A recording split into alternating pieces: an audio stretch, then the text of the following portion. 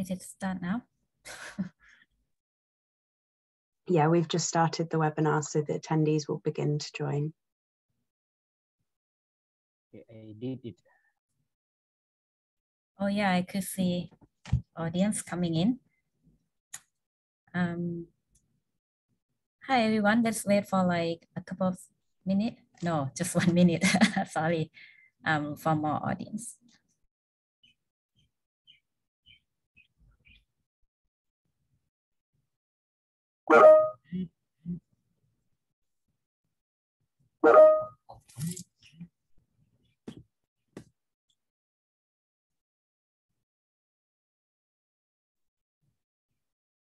Okay,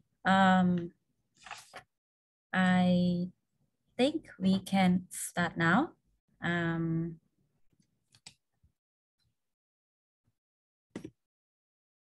Okay, Anna, is it okay to start?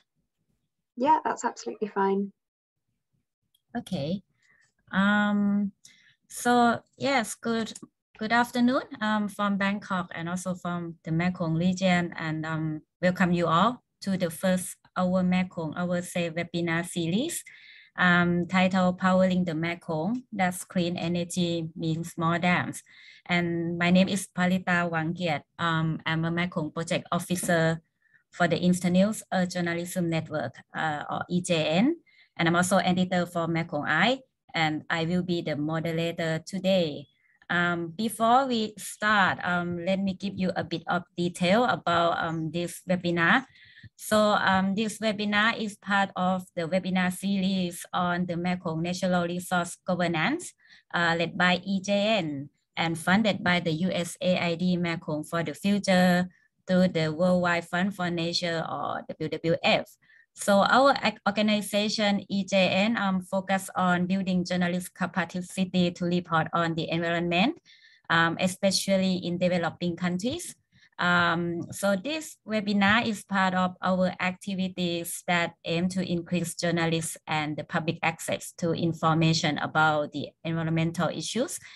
And we will have 4 webinars under our Mekong, Our Say series throughout this year to discuss more about the natural resources in the Mekong region.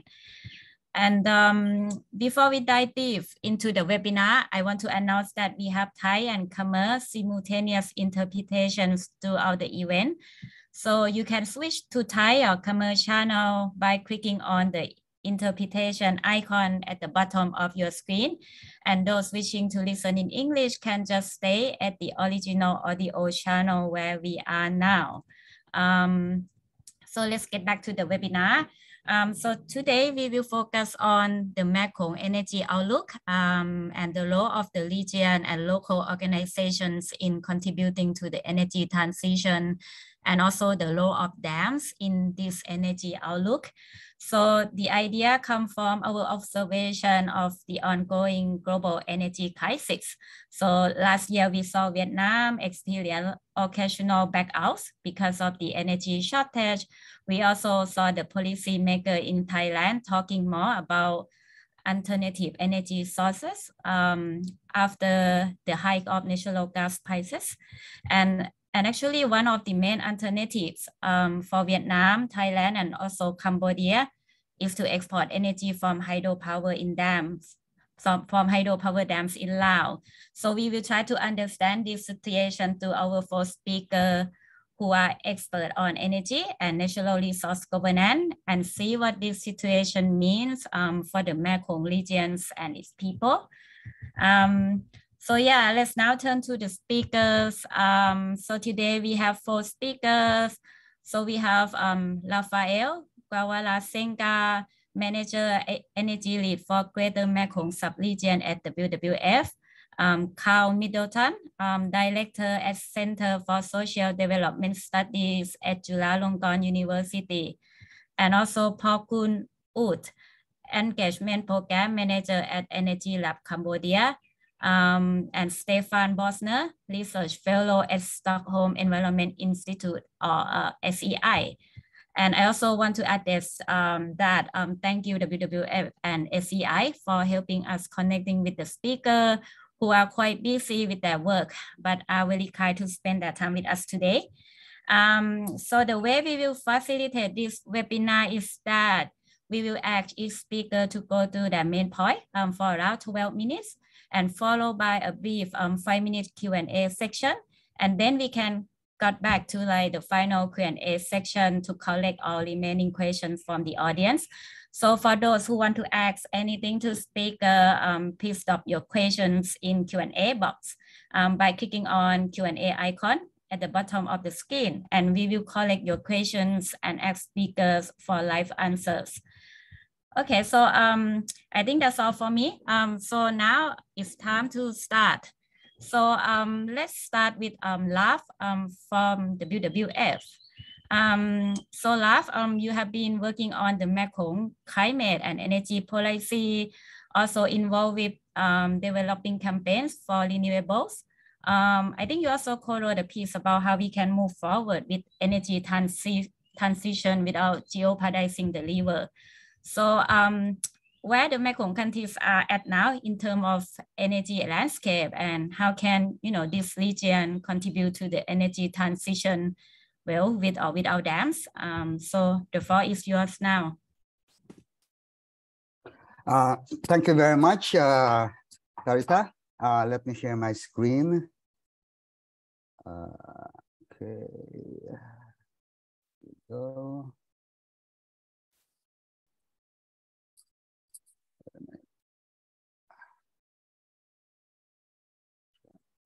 Move this. Okay.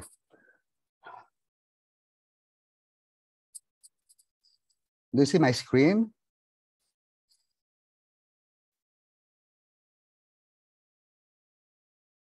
Yep, please go ahead. Okay, thank you. So what the WWF and our CSO partners here in the Greater Mekong are trying to do is to optimize grid expansion here to build a green and inclusive power sector in the Greater Mekong subregion.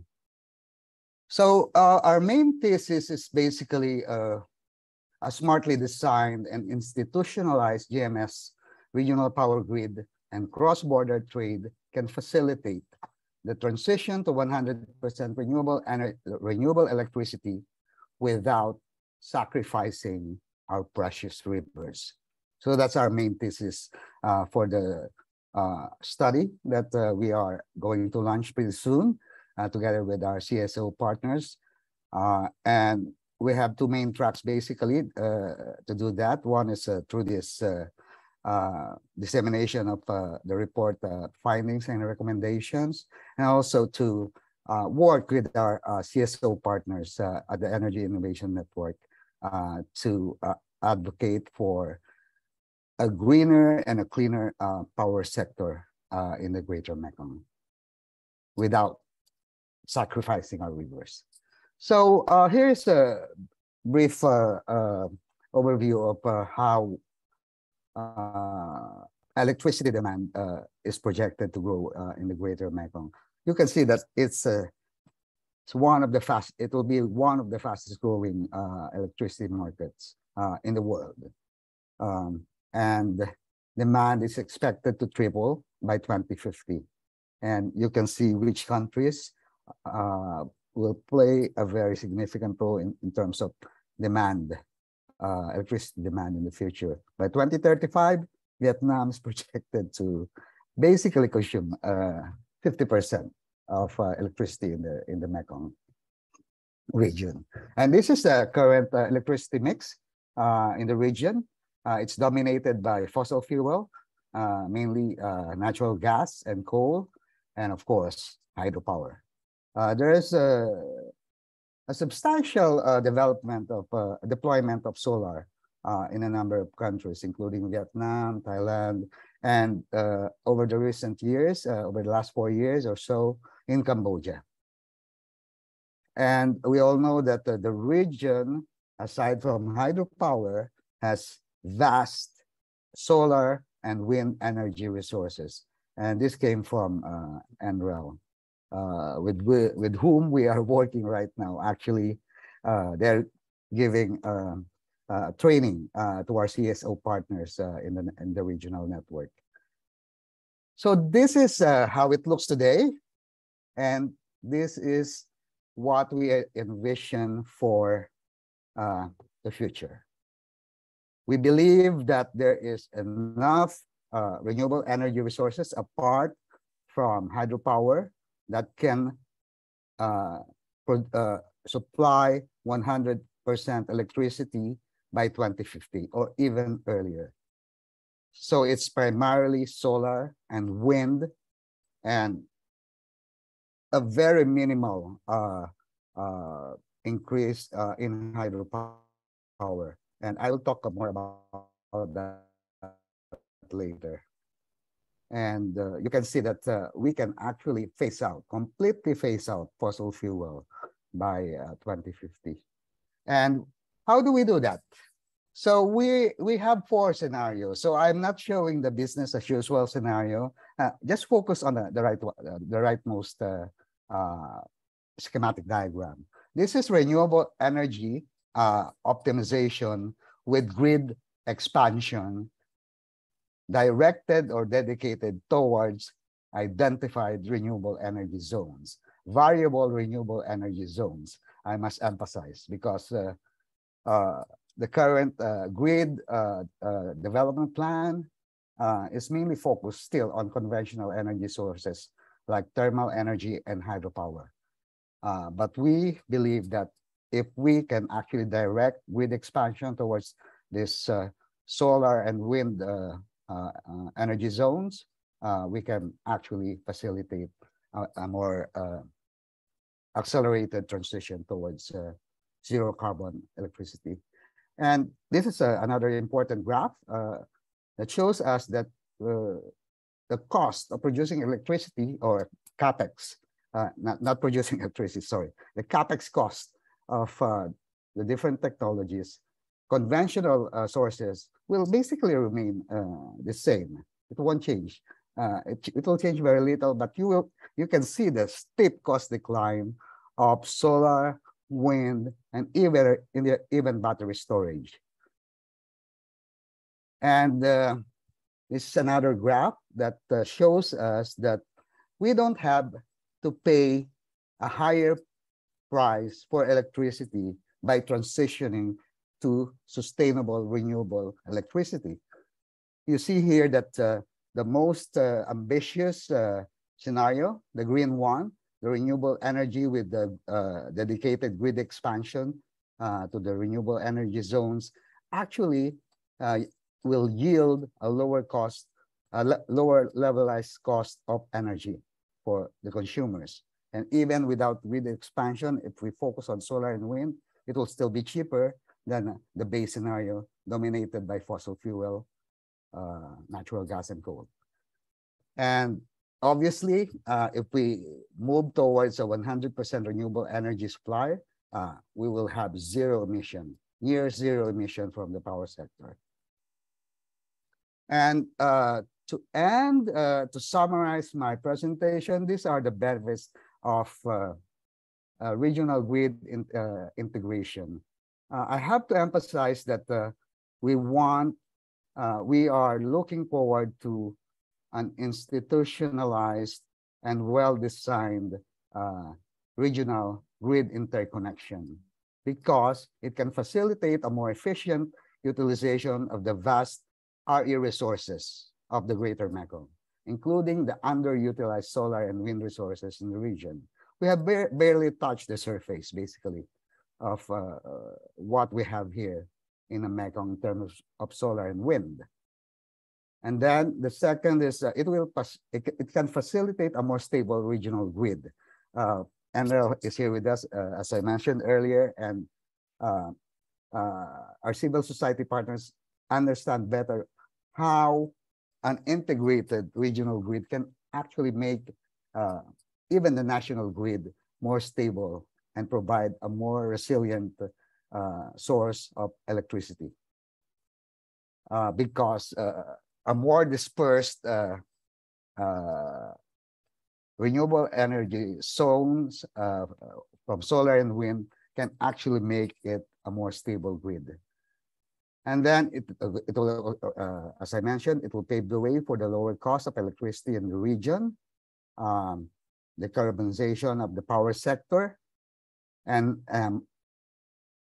another very important point is it will save our most important rivers by changing the role of existing hydropower from what is normally used as base load source of electricity, which is not the most efficient use of hydropower, as we know. It can actually play a role in accelerating the deployment of solar and wind, the existing ones. And the second point is we think that we should consider developing well-sited pump storage hydropower instead. Well-sited is a very important qualifier because pump storage hydropower located in ecologically sensitive areas will also result into ecological and social impacts. And we would like to believe that the Greater Mekong integrated power grid can be the starting point of an ASEAN grid that has been envisioned by the Association of Southeast Asian Nations for, I think, almost 10 years now. It was formerly called the ASEAN Super Grid. And we actually have a representative of the ASEAN Center for Energy here in the workshop.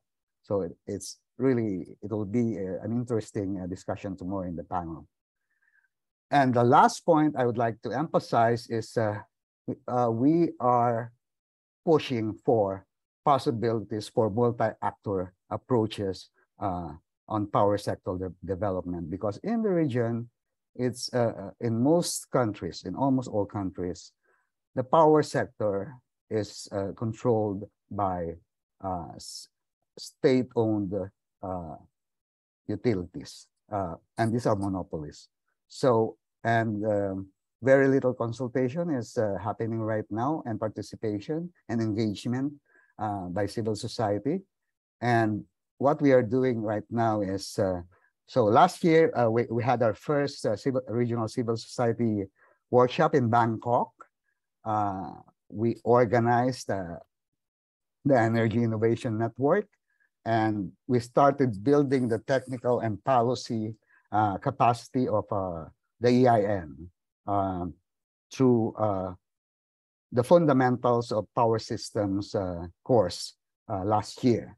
And then as I'm speaking, our NREL colleagues are providing the second and more advanced part of our training to our CSO colleagues.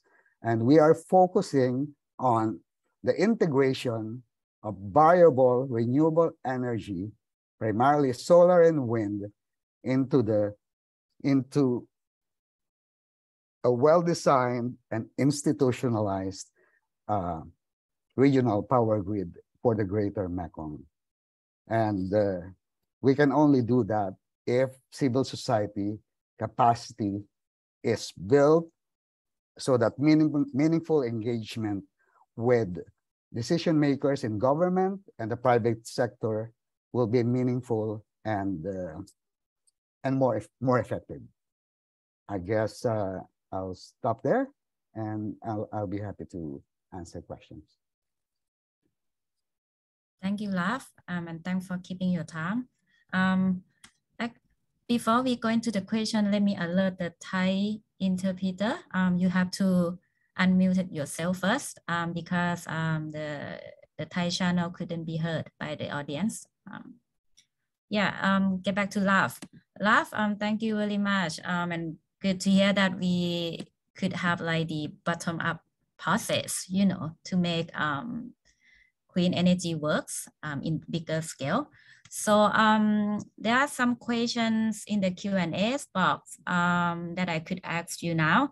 So one question from Yin Lee. So the question is that for the fully integrated regional grid, are there examples from other regions, like what worked and what did not work? Yes, there are a number of examples of a fully integrated regional grid. The best one is the existing European power grid, which works as a single system, and it has it provided the benefit of having a diversified sources of electricity.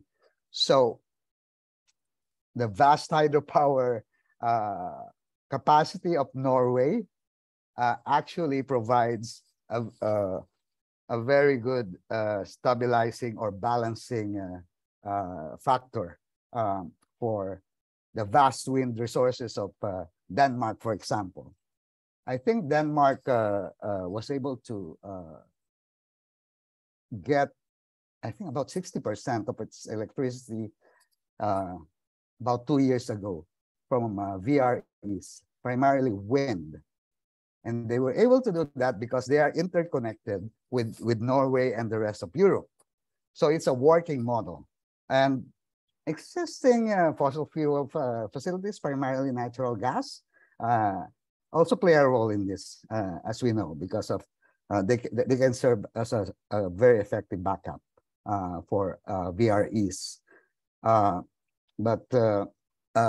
Yeah, so that's one working model. And then, of course, some parts of the US, there are also working models there. And then in the eastern part of Australia, where the main population and demand centers are located. So there are working models. And in India, they have started working on this as well. So it has been done. There's technology. It just requires regional cooperation and political will among governments.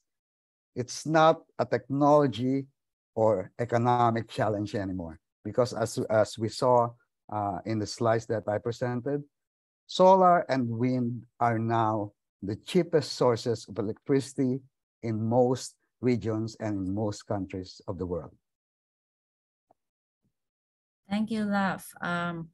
So Love will be with us for about half an hour, and he needs to rush back for another workshop. So please stop your questions here if you have any. So there is one more question, Love. There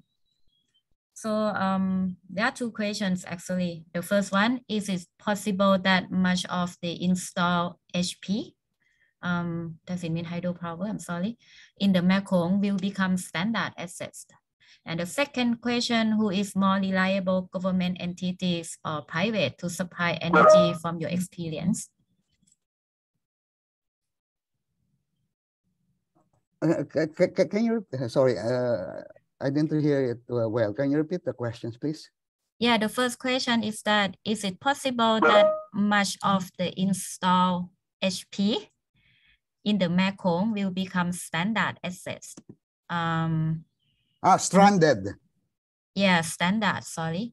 Yeah. Stranded, I think stranded. Standard. And you can also click on Q&A box to see the question. And another question is, who is more reliable, government entities to private to supply energy from your own experience? The first question, I think, is asking if the existing hydropower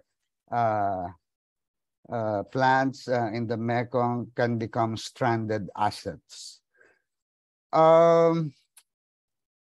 It is, of course, possible, but I don't believe it's realistic to envision that they will become stranded assets and be phased out soon, because a large amount of investment have already been made on this existing hydropower, And unlike Europe, where there's a strong movement to actually tear down the existing hydropower dams, here in Asia, most of these hydropower plants are relatively new. Some of them are not even 10 years old. So, since they are there, we believe that they can play a role. The existing ones, we're not endorsing further expansion, especially in ecologically sensitive rivers like the Mekong, the Irrawaddy, and the Salween in Myanmar. Those are just examples. So they can play a role. So I don't think they should become stranded assets.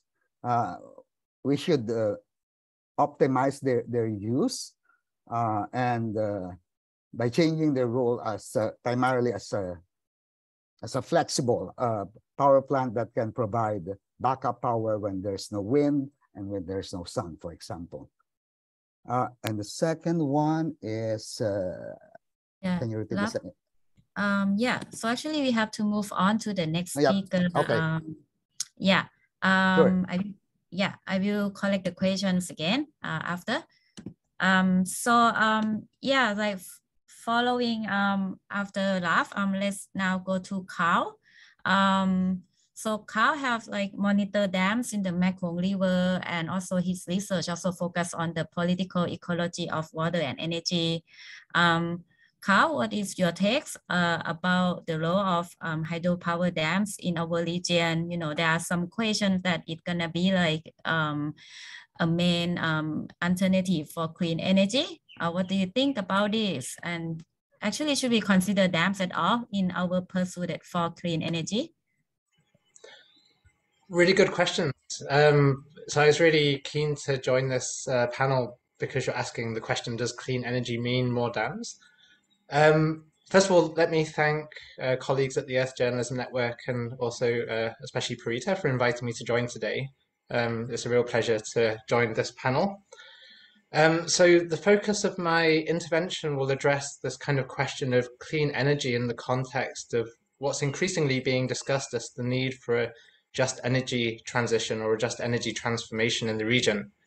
And I want to focus in particular on this kind of relatively new discourse of sustainable hydropower and ask, does that mean that hydropower has become a clean energy that kind of fits in with just energy transition? So to start answering that question, I think it's useful to begin by thinking about how controversy around hydropower has grown. So actually, critical attention to large dams in being a development project has grown since the 1970s. And this kind of reached a peak in the 1990s, where one of the last projects that the World Bank funded at that time was the Pak Mun Dam in northeast Thailand. And by that point of the early 1990s, overall, the global hydropower industry, and especially northern countries' industries, were facing a growing crisis of legitimacy, as they were being increasingly criticized as not actually contributing to development broadly defined. And so that led to the initiation of what has now become well known as a multi-stakeholder process called the World Commission on Dams, that was convened in 1997, and it was actually co-convened by the World Bank and IUCN and published its findings in 2000. So it's a fairly hefty report with a lot of substantial research behind it. To take one key paragraph from the conclusion, its main conclusion was that dams have made an important and significant contribution to human development, and the benefits derived from them have been considerable. However, in too many cases, an unacceptable and often unnecessary price has been paid to secure those benefits, especially in social and environmental terms, by people displaced, by communities downstream, by taxpayers, and by the natural environment. And then it goes on to make a fairly significant number of recommendations. And on the whole, many civil society groups in this region and around the world supported the recommendations of the report. But also at the same time, the hydropower industry and some governments with plans to build large dams were significantly less supportive. So then, this was the beginning of the emergence of a sustainable hydropower discourse as a kind of response to the WCD. So the World Bank, for example, wanted to start financing hydropower again. And so it turned to the Nam Turn 2 project in Laos as an effort to establish a best practiced approach to hydropower. And in more widely, the International Hydropower Association, which essentially is an industry lobby group, sought to counter the WCD, the World Commission on Dams, by introducing its own sustainability guidelines and hydropower assessment protocol. And so it's kind of this combined significant effort of the hydropower industry and its supporters that has led to the sustainable hydropower discourse that we hear a lot about now in mainland Southeast Asia. So I'll just briefly situate this in the context of Nam Turn 2. So Nam Turn 2 was a pivotal moment for hydropower construction in this region and also globally, because I think it was the starting point of this discourse of sustainable hydropower that's now quite influential. So I'm sure many of you know the project already. It was initiated in 2005 and commissioned in 2010. It's a public-private partnership project that is built in Laos but exports 90% of its power to Thailand. And its key backers were the World Bank and the ADB and around 20 other financial institutions. The key thing about Nam Turn 2 was that it was an effort to reframe hydropower. Rather than being infrastructure for electricity generation, hydropower became development projects. And so it included social and environmental dimensions.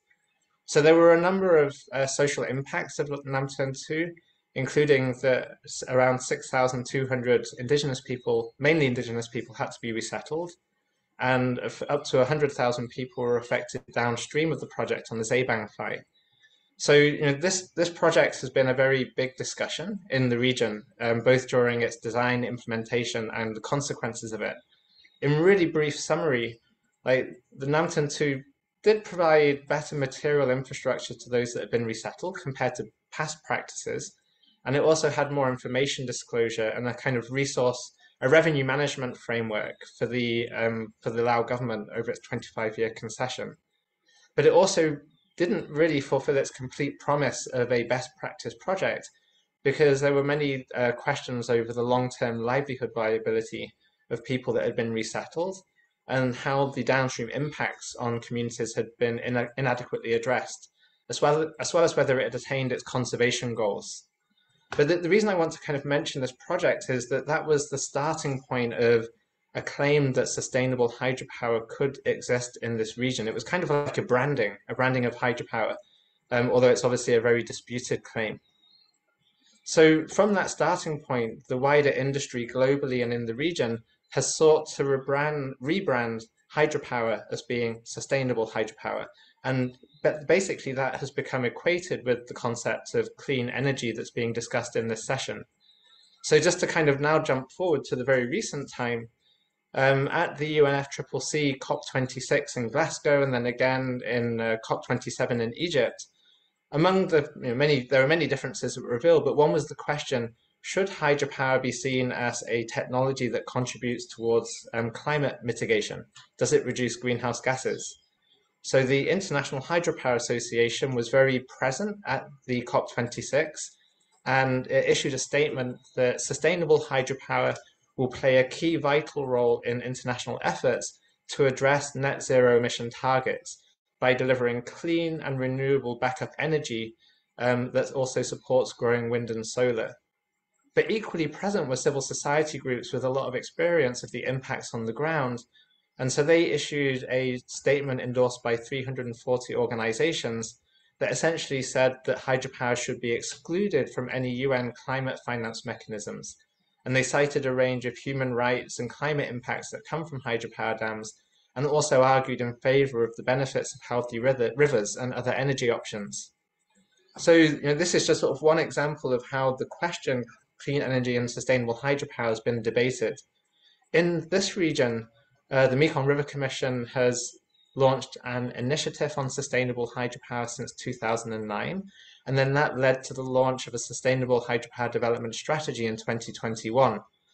So we could discuss in a lot of detail about what this means, but in a brief summary, a lot of the emphasis of the idea of sustainable hydropower is on technological fixes. So building fish passages, fish-friendly turbines, sediment flushing, and so on. And probably the summary of this would be that these technical fixes may be an improvement on past approaches, but they still do not fully address the environmental and social impacts of large hydropower projects. Sustainable hydropower is also sought to address the public participation and impact assessment dimension of decision-making around hydropower. But again, maybe it's an improvement in some cases on past practices, but it's still essentially instrumentalized to attain project approval. And in the context of this region, it takes place within the context of limited civil and political and media freedoms, and often a lack of accountability between communities and the project developer and the state. So then to go to whether because clean energy is often equated with dealing with the challenges of climate change. So this also is a key argument of the industry that sustainable hydropower is a mitigation technology. There's been recent research conducted for the Mekong region and also other research in other tropical rivers that says that it can't really be assumed that all hydropower projects reduce greenhouse gas emissions significantly in the context of tropical regions.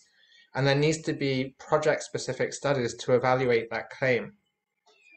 There's also been claimed, or it's often argued by the industry, that large dams can contribute towards adaptation strategies, meaning that projects will be managed at the times of extreme drought and flood to mitigate the impacts on communities.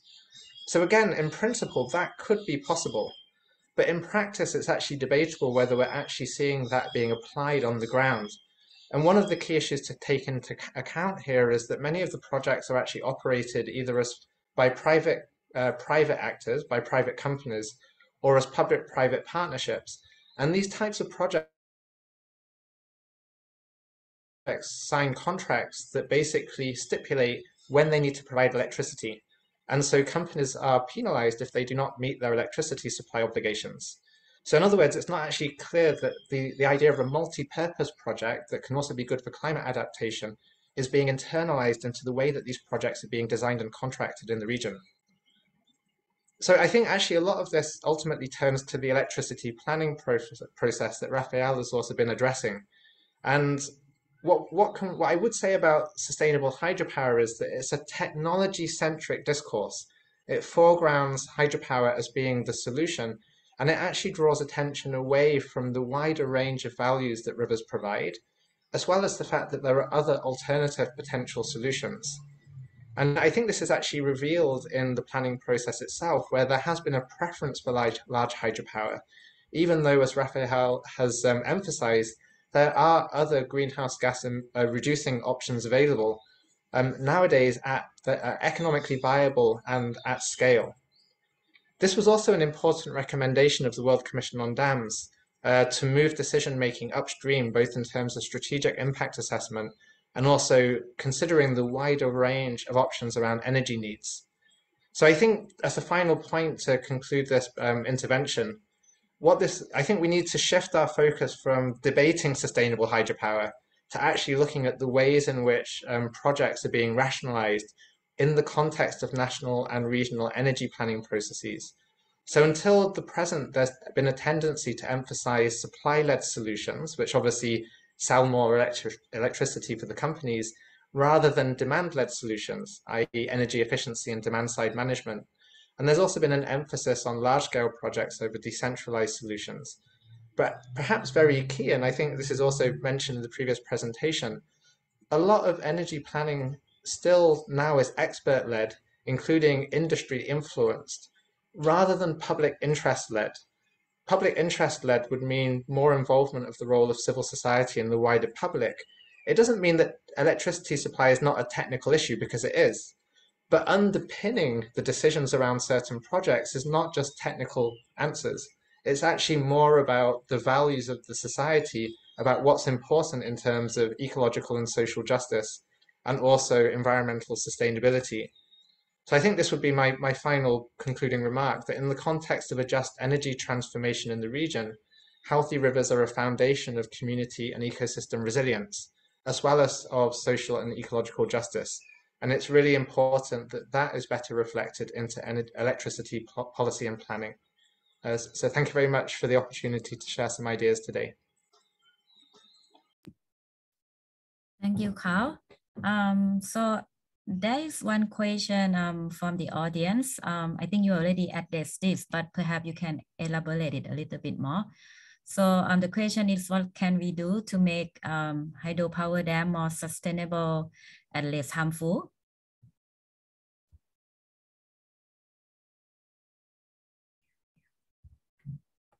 What can we do? Sorry. What can we do to make hydropower more sustainable and less harmful? I mean, there are the technical solutions that I've already discussed, but I think probably the important question is to ask why hydropower at all. So there are going to be contexts where there will be relatively lesser impacts of hydropower that will partly depend upon agreements with community, including in terms of benefit sharing, as well as applying better technologies. But I think it's important to also reframe this discussion as not just being about better dams, but rather better energy or electricity planning in general, to ask where do the projects come from, rather than assume that a project is needed and then ask how do we design it in a better way. I think this would here. Thank you, Carl. I think it's time for us to move on to the next speaker.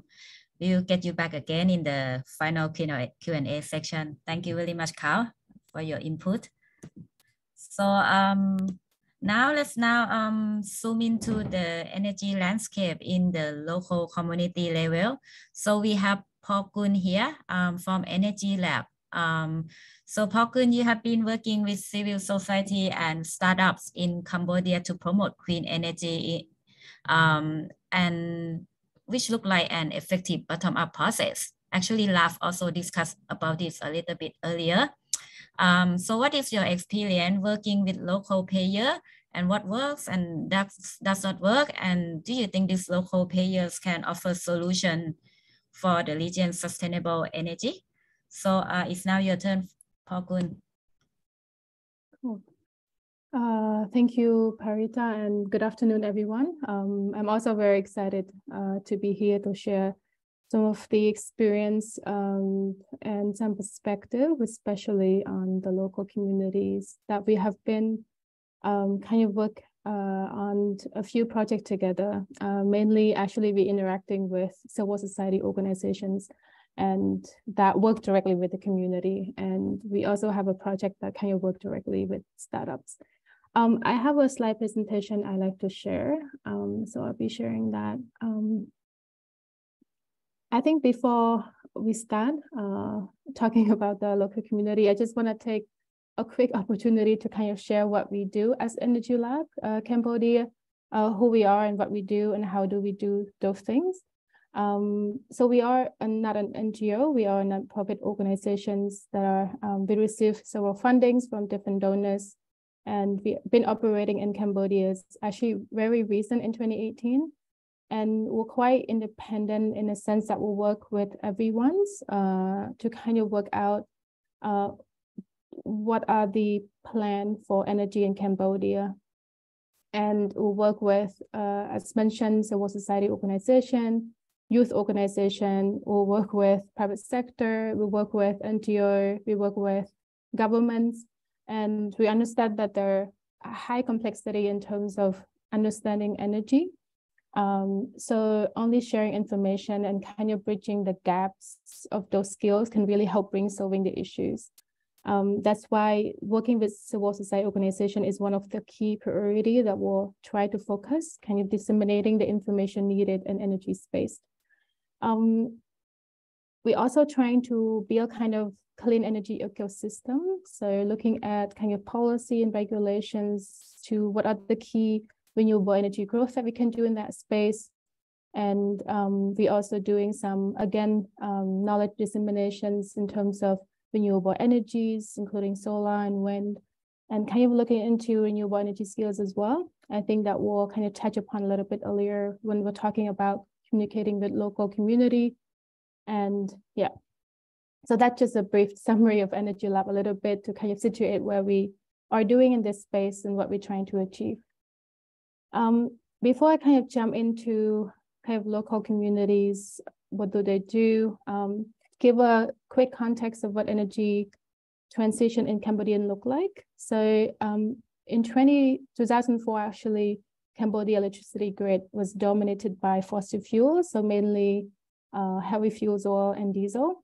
But that was completely transformed in 2013 with a lot of hydro in the system. And but moving forward to 2030, Cambodia have a plan to increase a lot of non-renewable energy sources to 3/4 of energy mix. So while all of this is happening, Cambodia also have a plan with the global commitment after COP26 and everything.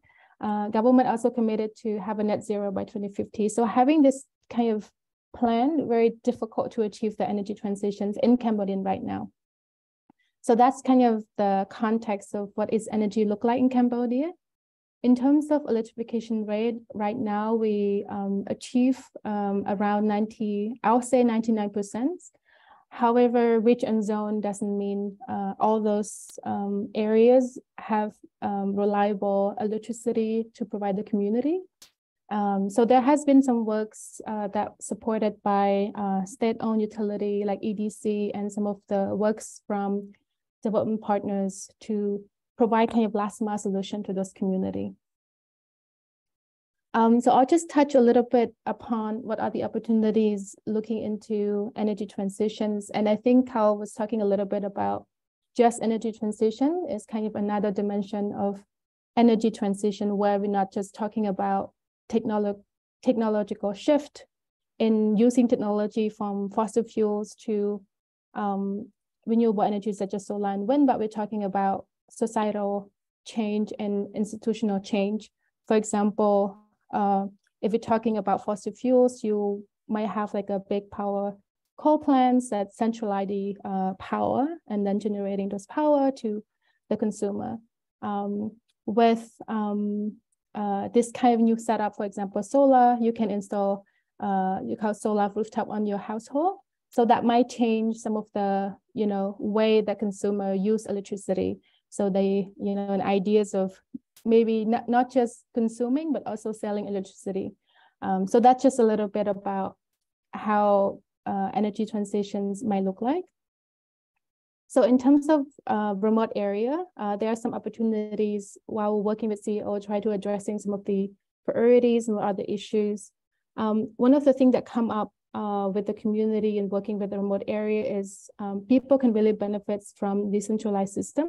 So we're talking about remote area that, the national grid network can never go to because it's so far away. So by having like alternative renewable energy such as microgrid, for example, can really benefit to the community that have no access to energy. And we're talking about basic needs, like light bulbs, rice cooker, something like that can really benefit their day-to-day life.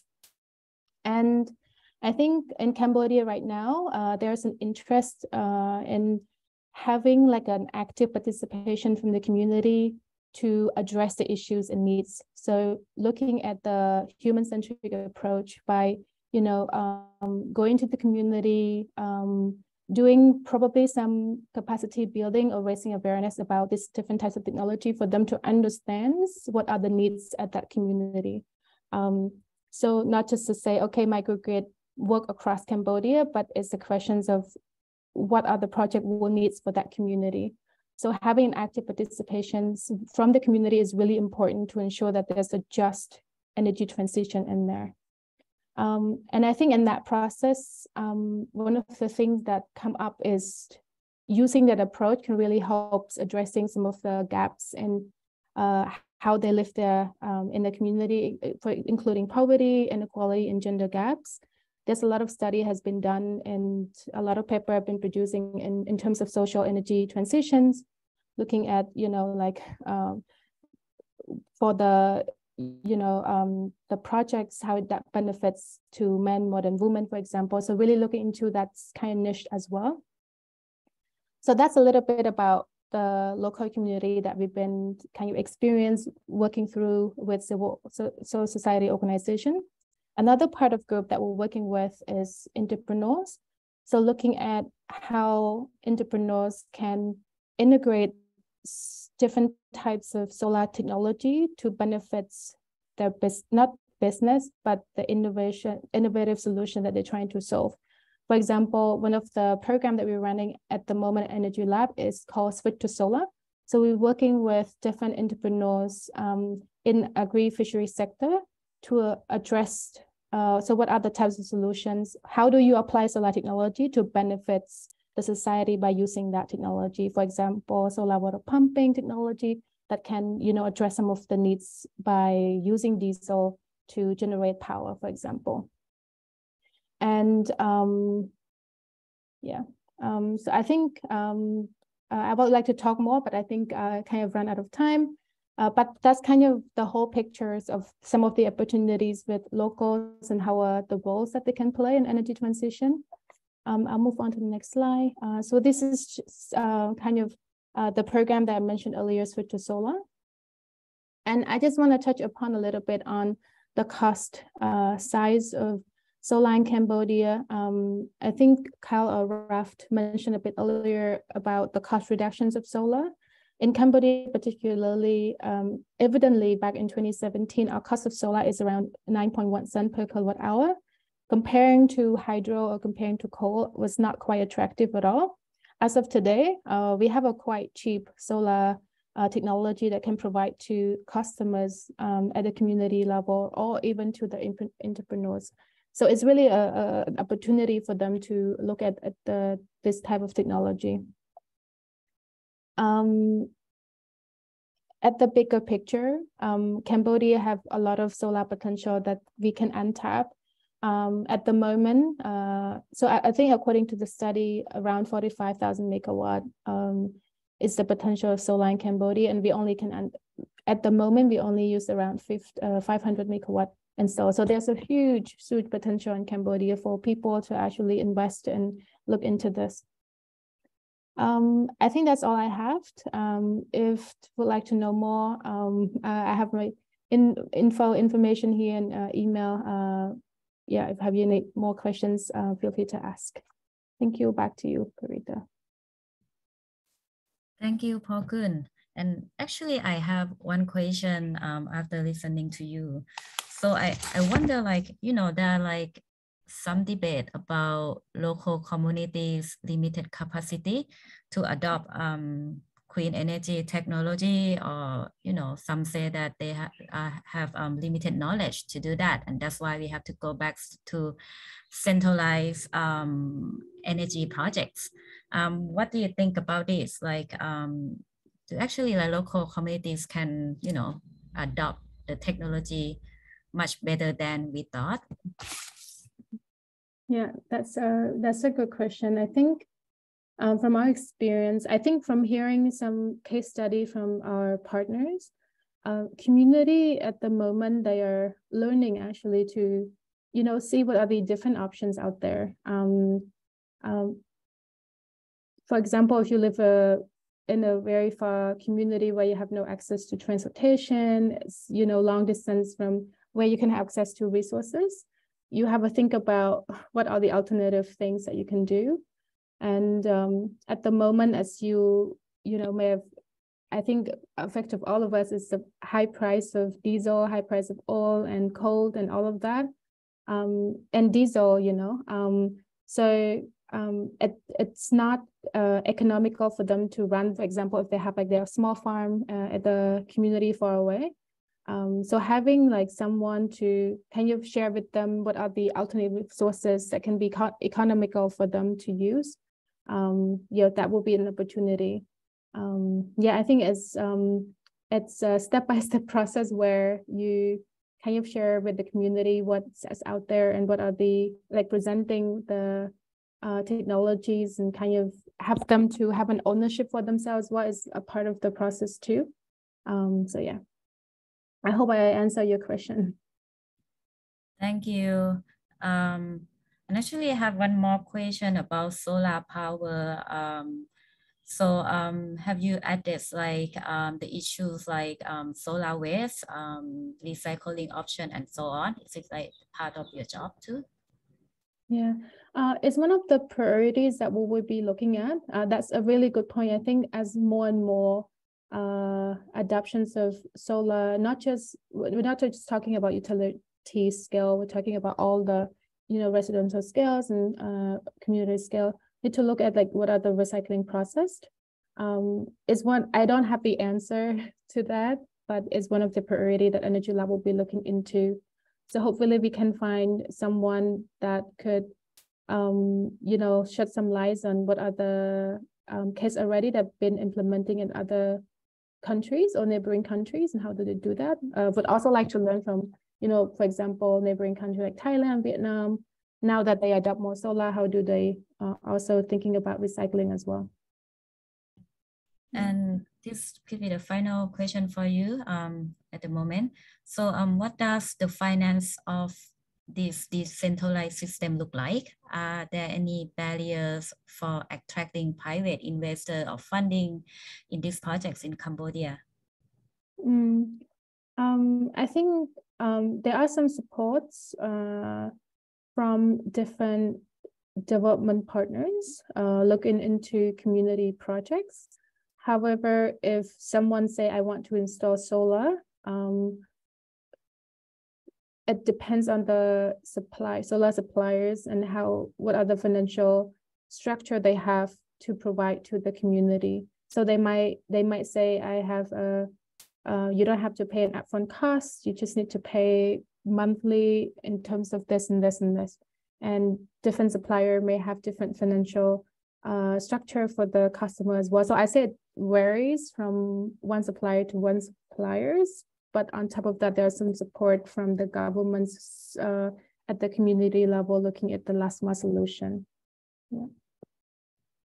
Thank you, Parkin. Now let's move on to the next speaker, Stefan. So Stefan gonna zoom out a little bit, you know, outside the Mekong region to Southeast Asia and beyond. So Stefan, your research cover issues like energy transition and fossil fuel phase out, and I'm sure you have a lot to say about this. So what is the conversation about energy transition beyond the Mekong region? And just want to know, like, what should our region do to be a part of this, you know, global effort to accelerate clean energy? So Stefan, the floor is yours now. Thank you very much. I'm trying to share my screen and I hope I will manage. Here it is. If you could confirm kindly whether you can see my screen and then I move on. Yep. Okay, perfect.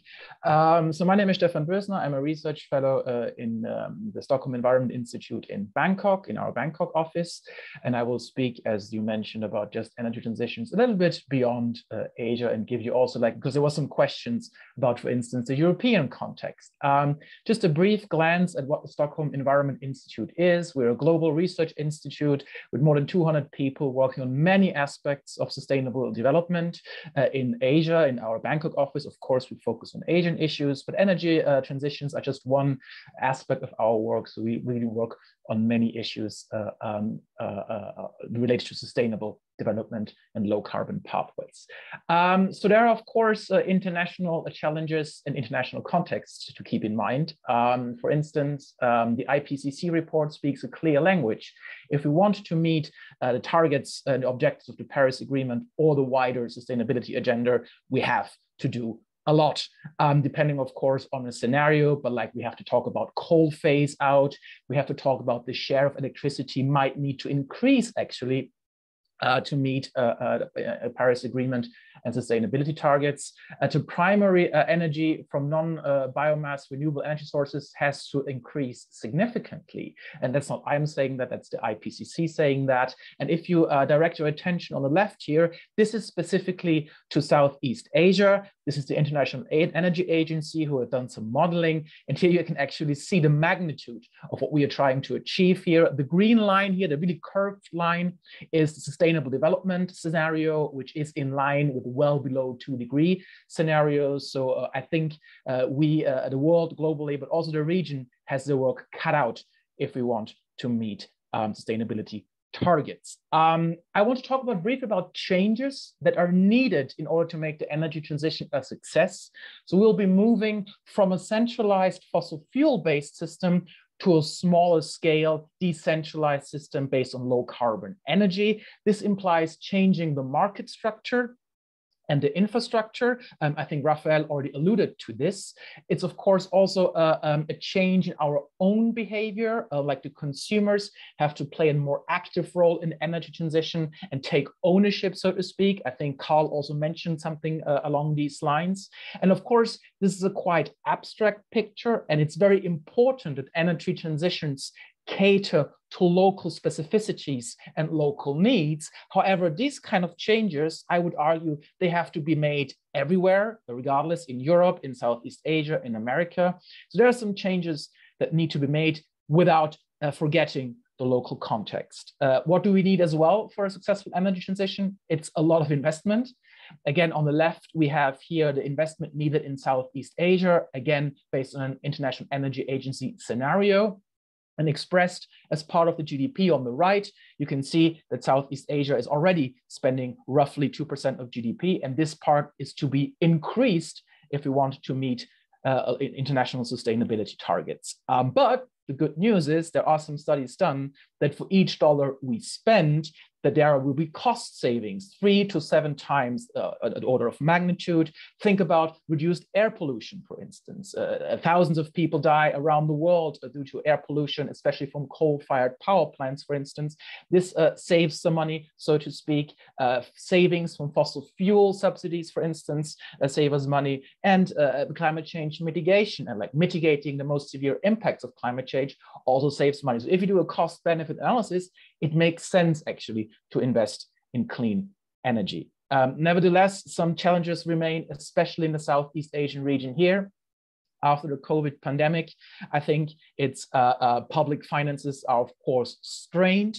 And then I want to touch upon something which Raphael alluded to as well. The markets here are usually not set up for flexible, decentralized energy, renewable energy generation, meaning like we have like power monopolies sometimes it's not very flexible, sometimes power purchases agreements are negotiated in a long time, not in the short term. So there are some room for improvements when it comes to market integration of renewables. Fossil fuels are an important source of revenue for some countries here. Think about coal in Indonesia or oil in Malaysia. So if we want to do an energy transition successfully, we have to think about some economic activities that can replace these revenues, for instance. Policy coherence is sometimes suboptimal, not only in the Southeast Asian region, but also in Europe, for instance. Speaking on the divergence of policies between the national level and the regional level, but also policy in different sectors are not well aligned. So for instance, in Indonesia or in China, we see quite ambitious emission reduction targets, but they exist simultaneously with an increase of coal-fired power. Some things so are not well aligned in terms of sustainability here. Also, the regulatory frameworks sometimes are not fit for purpose. If you want to build a renewable energy power plant, it might be more difficult in some countries than in others. Of course, fossil fuel subsidies still distort the market. Here on the left, we have a picture again from the World Bank, and quite a significant amount of GDP actually in the region goes to harmful fossil fuel subsidies. This part is unfortunately increasing again, especially after COVID. We heard a lot about investing in green technologies, investing better, building back better. There are studies who show actually no, fossil fuel investments are still on the rise here. And of course, large hydropower projects are a risky bet in times of climate change. But also there are opportunities when it comes to energy transitions. And here I can give you some examples of Europe, and Raphael alluded to this as well, that renewables generate jobs. So in the EU, the renewable energy industry had a turnover of $163 billion, euros, I'm sorry, in 2020, 1.3 million people, and continuing to increase work in the renewable energy sector at the time being. Renewables, actually, they don't make the grid less stable, even though balancing costs increase, but there are methods and approaches to render the grid more stable, even with 100% renewables. And I think, if I'm not mistaken, Denmark achieved for one day, I think, 100% renewable energy a couple of years back already, whilst maintaining grid stability. Energy efficiency, it's a huge oubli, a huge gap sometimes, not only here in the Southeast Asian region, but also in Europe. Sometimes we forget to talk about energy efficiency because the cheapest form of energy is the one actually not used. And in the wake of the war in Ukraine, maybe homegrown energy, wind, solar, might be better than important ones, especially when it's fossil fuel based. And renewable energy production, due to its decentralized nature, actually offers some quite benefits for people, to bring people together, that people band together, invest collectively in renewable energy, and thus creating, so to speak, energy communities. Again, we have some experiences in Germany where 50% or 50+% of renewable installations are owned by the citizens themselves, for instance. And here on the left, this was alluded to already, just a reminder that there's always a discrepancy between the forecasts of renewable energy, how much it will cost, and the actual cost reductions. And the Oxford Martin School has done a study where they reviewed, I think, 2,000 papers. And they looked, okay, what do the papers say about the cost estimates, the cost reduction, the foreseen cost reductions of renewable energy, of solar PV in particular. And the most optimistic study said, oh, it will be around 6%, when actually it has been 15% of cost reduction. So we are continually underestimating renewable energy, and I think this has to be kept in mind. Now a question, why do we need just energy transitions? Well, it's quite simple. Countries most impacted by climate change, like Sub-Saharan Africa, but also in the Southeast Asian region, are usually not the ones responsible for the majority of the emissions. These are still OECD countries. The private sector is not to be exonerated, because 50% of historic greenhouse gas emissions can be traced back to just 25 companies. And in the past, many people suffered from the negative effects of energy production without any say or any benefits accruing to them. So decisions were made on their behalf, but the benefits accrued somewhere else. And one of the most logical conclusions, I would say, is if people are on board, if they support the energy transition, they will not oppose, and we can move on quite quicker in comparison to if people are not on board. In academia, we like to talk about transformative or just energy transitions and the concept of justice. We usually group these under 4 types of justices when we talk about energy transitions. It's a procedural justice, which means there is a variety of stakeholders who need to be brought on board: civil society, private sector, public sector. And usually these decisions are only made by public and private sector, and civil society is sometimes left out. We have to talk about distributional justice. The many shall benefit, not just the few as it is now. And I think renewable energies offer some interesting aspects and some interesting pathways on that. There's also recognition justice to be satisfied. We have to accept that there are many visions, and we have to incorporate them and try to reach and build consensus. And there's also restorative justice, and restore power, restore balance, and restore the environment, especially in former fossil fuel exploration sites, which are left untreated, which is really bad for the environment and the people living around there. Spotlight renewables, and I won't go much into detail because many things have already have been said. Of course, there are some positive aspects, but it depends also on who you ask. It depends also which kind of parameters you use, which kind of economic parameters. How do you price in the loss of fish, for instance, the loss of environmental services? But usually there are positives like lower electricity price, employment, meeting rising demand in a low carbon manner, storage capacity and flexibility. But there are also huge negative consequences. And we mentioned them: reduction in water availability, impact on people, impact on fish, on wetlands, reduction in nutrient and sediment loading, negative impacts on rice cultivation, loss of biodiversity, and river fragmentation. So you can see that the negatives are quite severe and substantial. And so maybe, and I think this has been alluded as well before, And before we talk of adding new power, new capacity to the grid, maybe we should optimize the system we're already having. So the most important aspect would be to talk to stakeholders. Carl mentioned it. Sit down with them, elaborate pathways with them. Optimizing the existing system first. We talked about increasing market and infrastructure flexibility, a connection between countries, a connection between the grid. Of course, the ASEAN political integration is not as well advanced as the European Union, for instance, but maybe coordinate more on a bilateral level at the first step would already help to use resources more efficiently. So maybe regional or bilateral cooperation instead of large-scale projects might be a good way forward. In practice, and this is my last slide, and then I will be open for questions, of course. There is these kind of 6 bullet points of how to do good and just transition. It's really to sit down with impacted stakeholders, talk about transition pathways, incorporate different visions, try to build a consensus here. The old regime, the centralized fossil fuel energy, of course, has to be replaced with clean and decentralized energy. This is only possible with market reform, which is somehow a little bit lacking behind in some jurisdictions. Of course, adopt support policies, not only for the workers in the wider region, for economic diversification reasons, for instance, but also adapt the regulatory framework so that renewables can really be built quite quickly. Of course, I mentioned it before, economic diversification is really key in regions dependent on fossil fuel revenues. Education and training to provide people with the needed skills to weather the negative externalities of energy transitions, for instance, is needed. And of course, a cleanup of old fossil fuel development sites is also needed. So if we respect this, we are moving much closer to a just transition vision, so to speak. But in the meantime, I thank you for your attention, and I'm happy to take questions now. Thank you very much for your attention. Thank you, Stefan, for taking us out from the Mekong region, and see that we also share the same story about transparency, civil society movement, and so on. So there is one agreement in the chat box actually. So the audience agree that some energy projects are efficiency and really improve national and regional economic in the long run, despite its low transparency. So what is your take on this?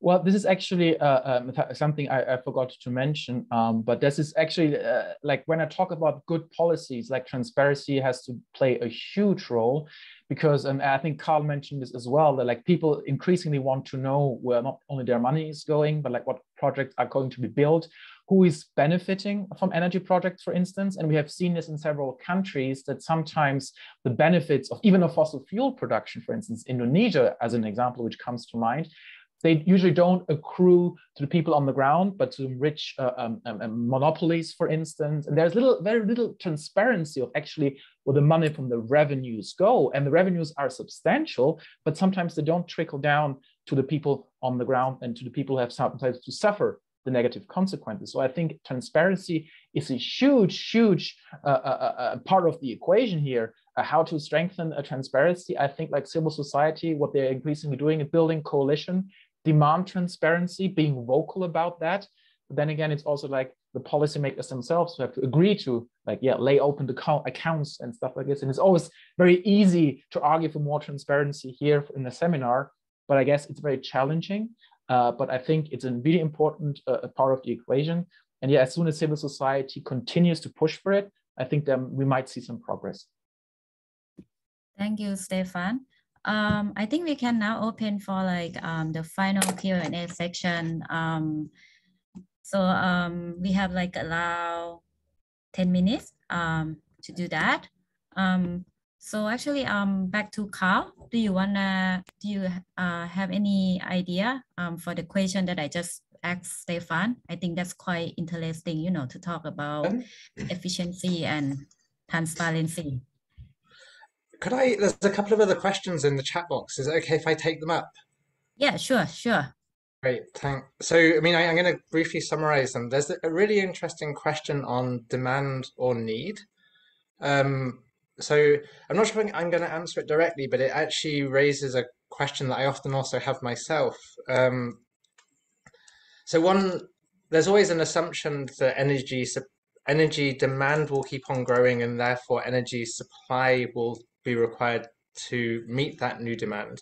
And I think both Stefan and Raphael have already mentioned that, well, one way of addressing rising demand is actually by not building new capacity, but actually instead investing in energy efficiency and demand side management. There are some approaches. So one of the points that I think, well, at least one of my understandings on this is that, well, actually energy efficiency doesn't necessarily make money for energy companies. So in that sense, it's not a good investment opportunity, even if it's actually good for the public interest of the operation of an energy system. There are also approaches to energy management where what are termed energy service companies can bid for new generation demand within a power development plan, and then actually, rather than building a new power station, use their what they're contracted in terms of the funding to invest into energy efficiency measures and demand side management within the existing energy use. So that's kind of a market-based solution to energy efficiency. But also what I think is a really interesting question about demand, which is maybe more my political science interest, is that demand is also partly socially produced. You know, we rarely, if ever, ask the question, demand by who?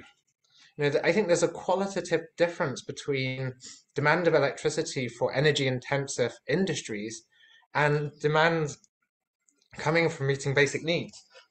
Sorry. So this is an energy justice question, actually.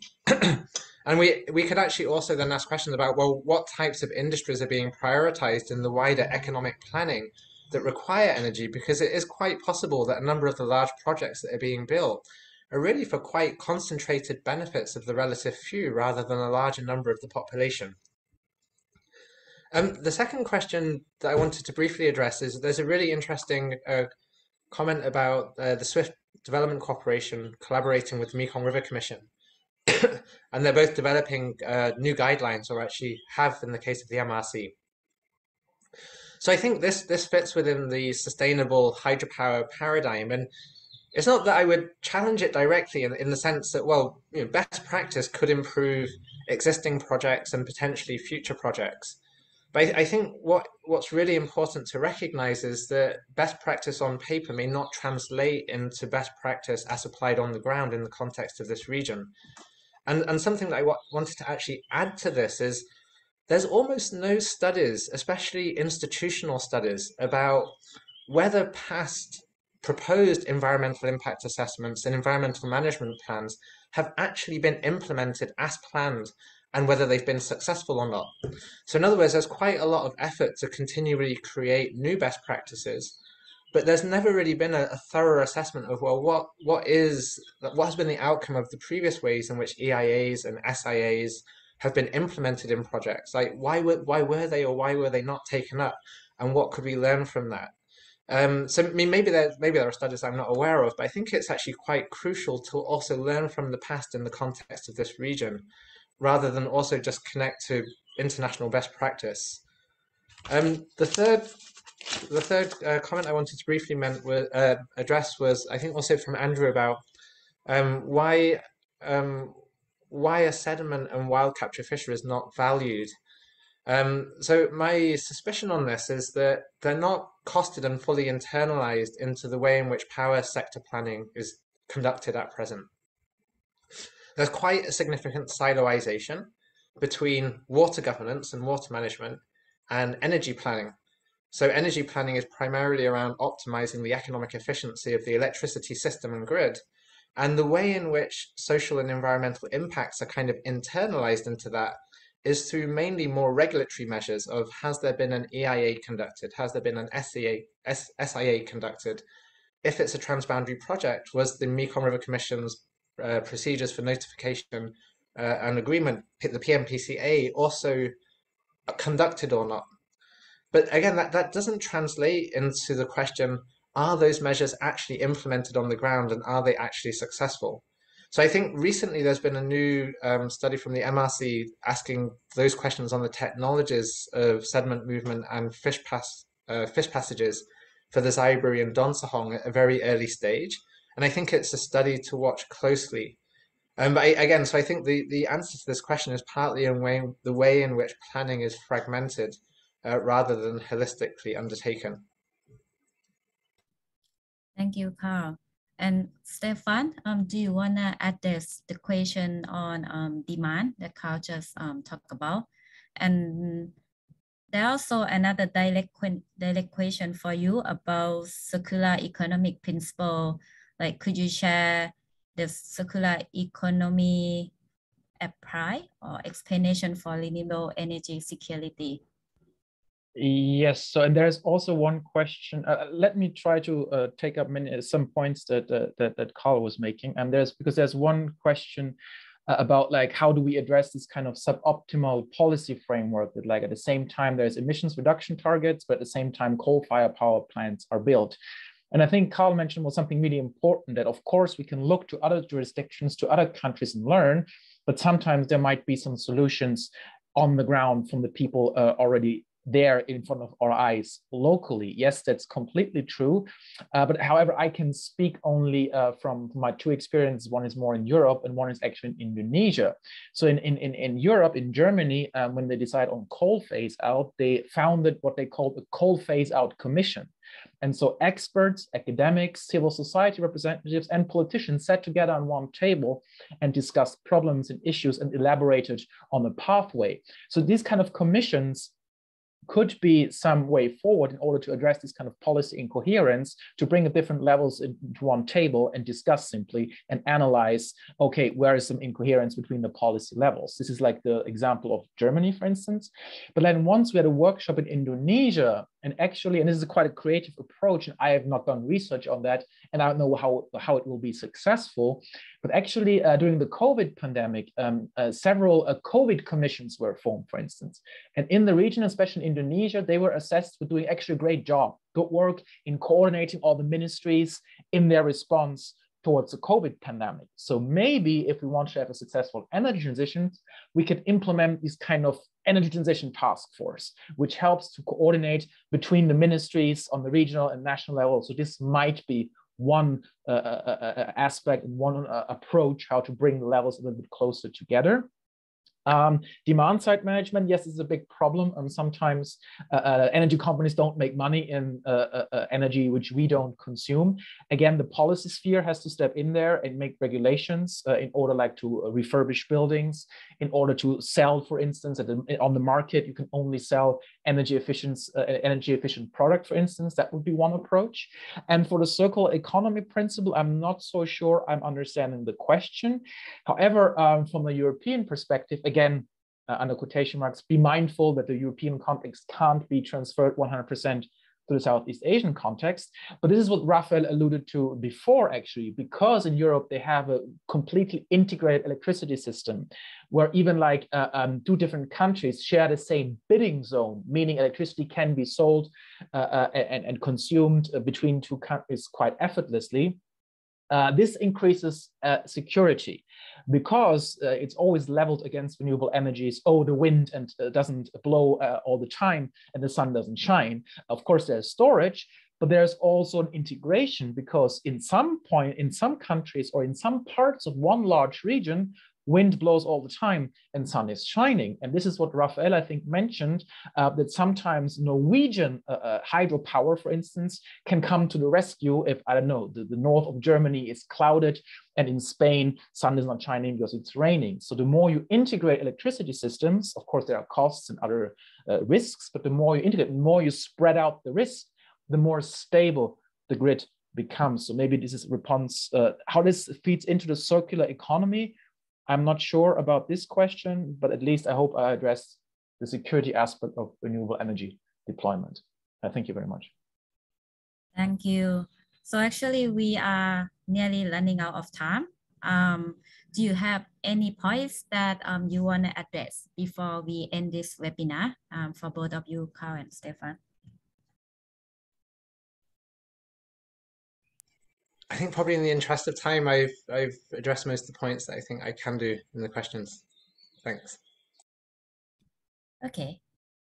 Yes, same here. I think it's yeah, we have to talk to each other, find consensus, and not deciding over the heads of people is already a good first step, I guess. That would be one of the main takeaways. And thank you very much for having me. And thank you also to the panelists for sharing their knowledge. Thank you. Yeah, thank you. I also would like to thank you all speakers too, Laos, Carl, Pokun, and Stefan too for being with us today, and for giving us a lot of output that really boosts our knowledge of the Mekong energy. And also thank the audience for being with us today. And after this webinar, we will send you the online survey for us to gather the feedback and ideas on the topic for the next webinar series. And it will take you no more than 5 minutes for doing the survey, I promise. And if you wish to continue your conversation with the speaker, you can contact the EJN for their emails. They are open for further discussion with you all. And I think that's all for today. And thank you and see you in the next webinar. Thank you and bye-bye. Bye-bye. Thanks very much.